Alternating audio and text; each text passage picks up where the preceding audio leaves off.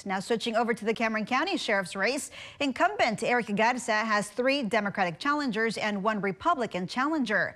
Jimmy Manrique is running unopposed in the Republican race, and on the Democratic side, Garza faces Jesus Rosas Jr., who has over 20 years of law enforcement experience under his belt, Ronnie Saenz, who has worked in law enforcement, including at the Sheriff's Office, and Primera Police Chief Manuel Trevino. The winner will face off against Manrique in November. Your time now, 12:13. Stay with us here on CBS 4. We have more election coverage on this Super Tuesday.